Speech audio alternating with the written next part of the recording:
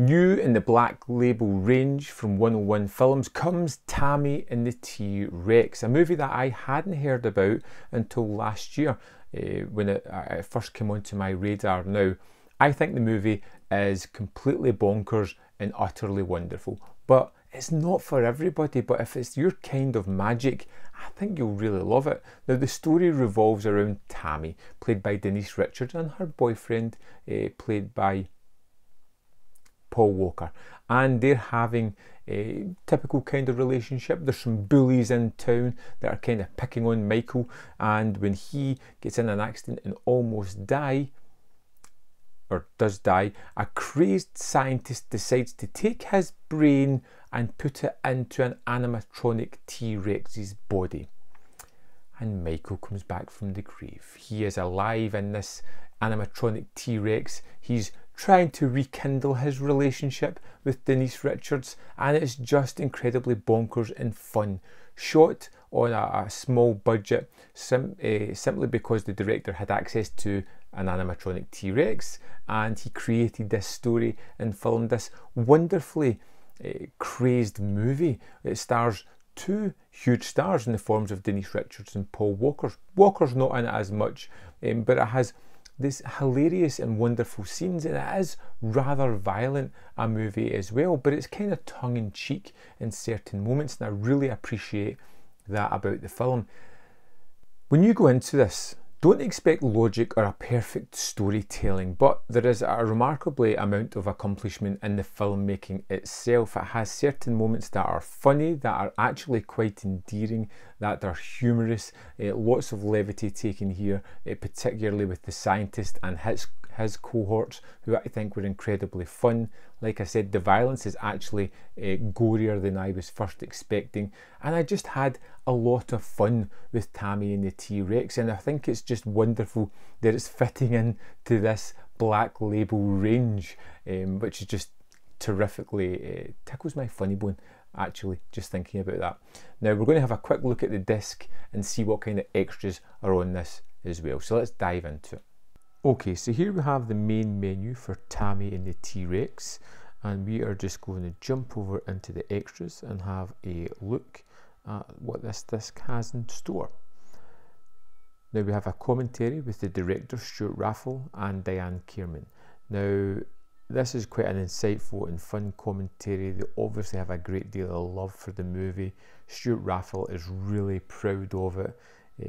And it just comes across with some really nice anecdotal information and some fun conversation. Next up, we have Blood, Brains and a Teenage T-Rex. This is an interview with director Stuart Raffle again. It's 22 minutes in length, and like I said, he is really exuberant. He is excited to be talking about this movie, has lots of fun information, and is just happy that it's been rediscovered. And it comes across in the interview. Again, there is a little bit of duplicate information, but it's fun to see him just tell his tales and reliving this making of the movie. Next up, we have A Blast from the Past, which is a 12-minute interview with Denise Richards.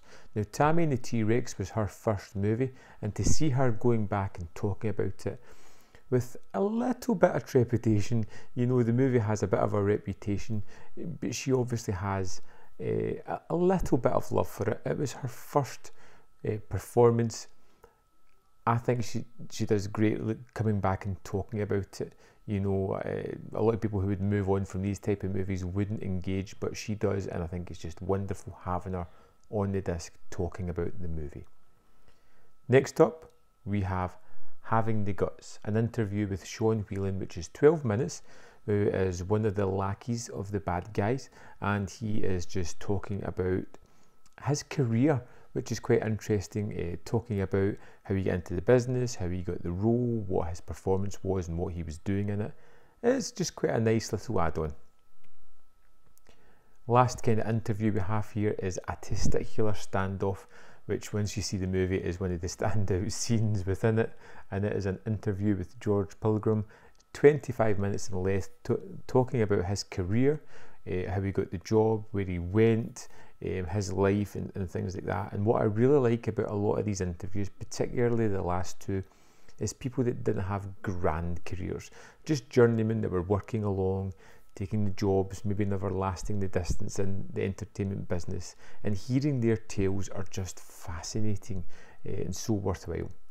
Then last we have the full-length PG-13 cut of the movie, which is a lot of the gore removed from it. Now I kind of like my movies with a little bit of blood and guts, and this has it, so I don't think that's something I'm fully going to use a lot, but you may be interested in checking it out. And that's quite a wealth of extras that we have on this, which I think are really kind of fun, and you know, just over an hour and 20 minutes worth of stuff, interviews, which is just great. The commentary is fantastic, and I think the extras are padded out, and it's a disc that's well worth picking up. So there we have it, Tammy and the T-Rex from Black Label 101 Films. I think it's an essential. I was very happy to get my hands on a screener and check this one out.